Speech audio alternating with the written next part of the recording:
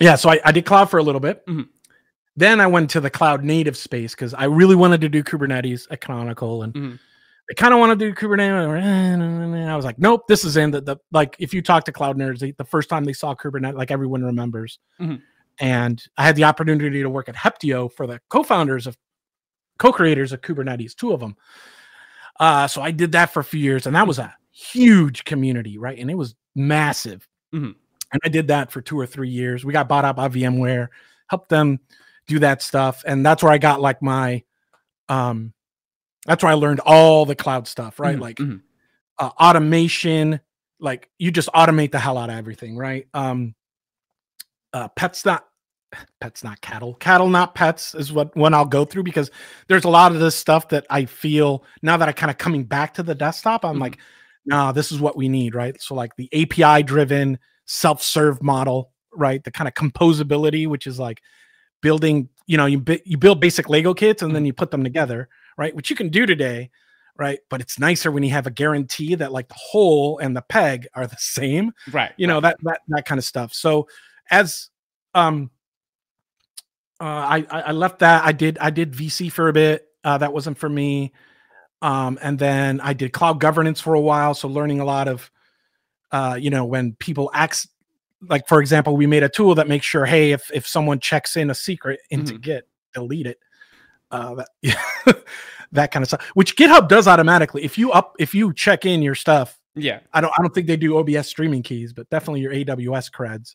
Amazon will automatically will disable that. Yeah, I've definitely uploaded some API keys for different things throughout. I think I was doing. Happens to everyone, man. Don't be ashamed. I think I was doing I think also the project I was doing for the CSIRO. I think it was years back.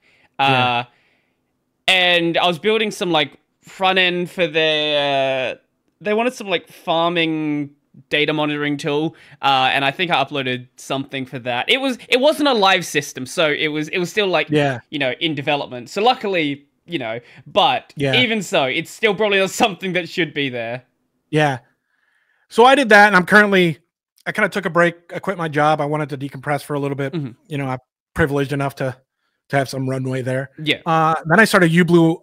Actually, on the side, I've been doing this over 2 years, but it was kind of like the side thing, and it wasn't like very cool, and it was very very, a community manager's trying to make a distro, haha. Like it would look exactly what you would think if you were to hear that. But over time, I started to hanging out in the Fedora Discord, and people are like, if we did this, it could be this, it could be this, it could be this.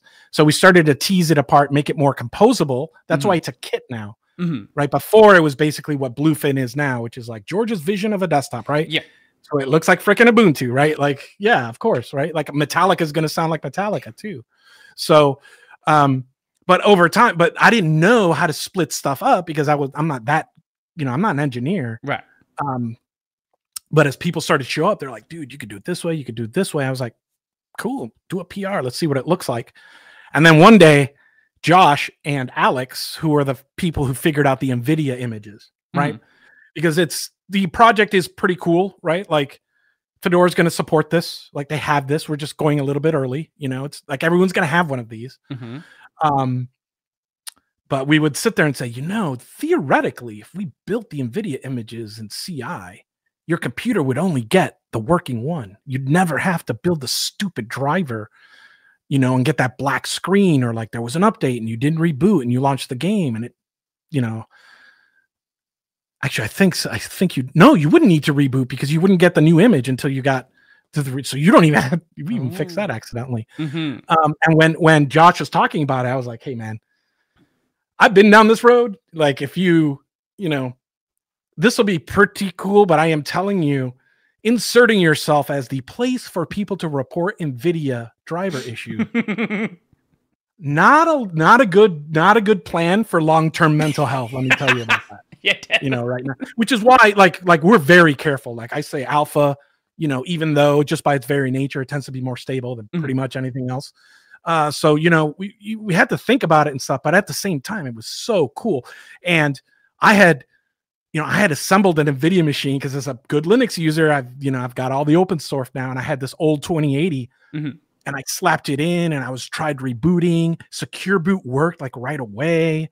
I was like, that's absurd. There's no way. And at that point, that's when you know you have to make an open source, because I didn't want to make an open source project. It's hard. You got to make governance and trust and all the stuff I'm doing now. That's why I'm all tired. Like, I didn't want to do any of that. But if someone figured out a better way to do NVIDIA and that can hold you off until MVK comes out, you got to do it, you know? So I was like, hey, if we're going to do this, you want to do it? Let's do it, but we're going to have to do it right. We can't, because it is it's an operating system on your computer. We can't, what happens when people don't trust their distros, and the distros do bad things, right? So, I was like, hey, we got to make sure any secret, any certificate that we have is accounted for. Everything's in version control. And that's one of the nice things about also getting to go fresh is you don't have to deal with any old infrastructure or migration of stuff or any of that. So I was sitting there with my friends and I was like, man, I think I can run this thing out of GitHub. Like, I think we could run this thing out of GitHub and it would totally work. The only limit is they keep 90 days of your artifacts. So we can only keep 90 days of image backups for you. Right. But that's actually not that bad, because usually if you reboot and something's broken, you go back a day, maybe you'll go back a week. Yeah. No, that's not that big of a deal. Because when you update Silverblue, like locally, don't you have you have 3 or 4 you can roll back to? It keeps 2. 2. Okay. Yeah. 2, and then whatever you say, keep this one. You can keep as many as you want. Sure. Well, assuming you have the hard drive space. Yeah, but I mean, there's deduplicate. It's doing a bunch of there's papers on that. Even so, there's gonna be a limit at some point. Yeah, there's definitely you don't want, especially if you're a laptop user, for example, and you have a 500 gig hard drive.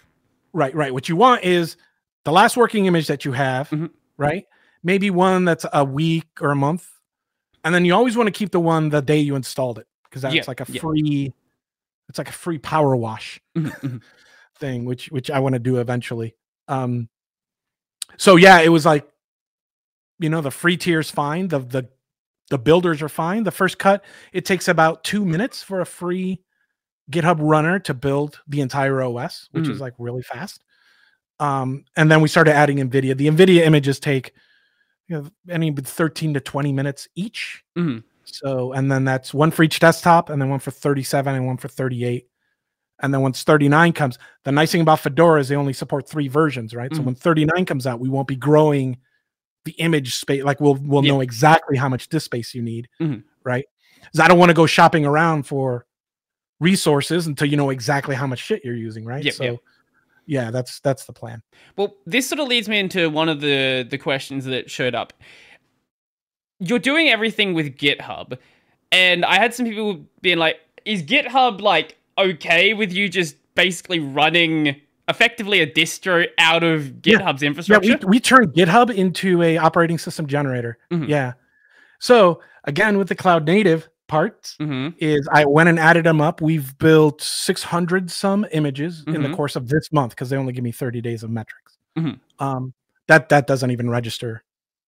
That doesn't even register anywhere. Right. It just shows you the immense scale of open source, where when someone's like, oh no, a 600 meg ISO, you build it every day? Geez, are they going to call you? I was like, no, they're not going to call me. The GitHubbers I have talked to about it think it's great though. Because we're using it in a way that wasn't who knew that you could just run your entire computer just right out of there, right? So that's pretty cool. Briefly explain and what I applied for a beta program for open source stuff, get us nicer builders. So can you just briefly explain for people who are not super involved in that side, what you're actually doing with GitHub here?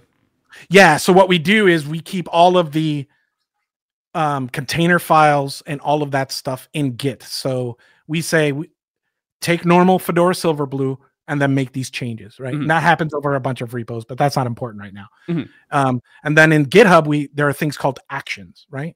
And what that does is says, every day I want you to build this OS, sign it, and then shove it into the GitHub package registry, which is when you type that rebase command on your terminal, you're saying, I want to get the image from GitHub. And that happens every 24 hours. We timed it. So the main images build an hour after Fedora does. And then the NVIDIA image build an hour after that. Because that compose, you're building on top of the other thing. We're not remaking the NVIDIA ones from scratch. We're saying use the stuff we already did and then just add the NVIDIA drivers on top. Right. That way, when a new game controller comes out and you have that UDEV rule, we stick that way earlier in the process, and that day everything just gets it right all the way down. Yeah, that's dope.